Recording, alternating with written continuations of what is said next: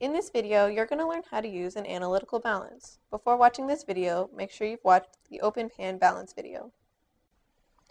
This is an analytical balance. They're much more sensitive, accurate, and precise than open pan balances, and they're used for low mass samples where specific weights are needed. Before using the balance, you have to make sure that it's level. To do this, you can check the window around the back, but make sure not to move the balance when you do this. If the bubble is located within the black circle, then the balance is level.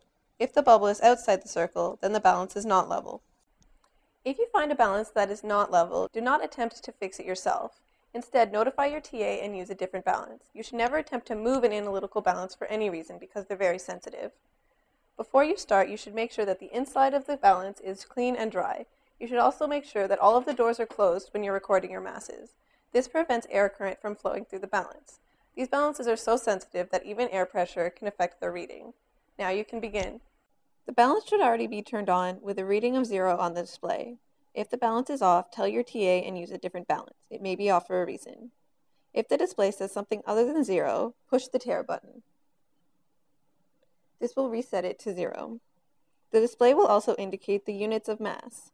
The analytical balance can report masses in several units, so you should ensure to set yours to grams. Make sure your item is clean and dry and then gently open one of the doors. Place your item inside and gently close the door behind it. Wait for the reading to stabilize and then record it. To remove the item, open the door just as before, remove your item, and close the door gently. Because analytical balances are much more sensitive than open pan balances, there's a few extra precautions to keep in mind. You should never put liquid inside the analytical balance unless specifically instructed to do so. If you do have to put liquid in there, make sure you use a container that seals tightly.